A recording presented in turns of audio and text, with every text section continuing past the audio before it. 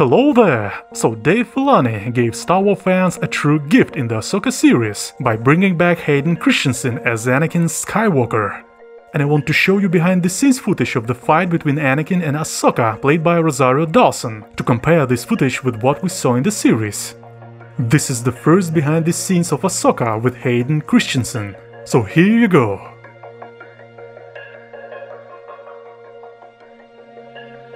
It's so cool to watch the process, especially with this iconic character. Hayden was born for this role, no doubt.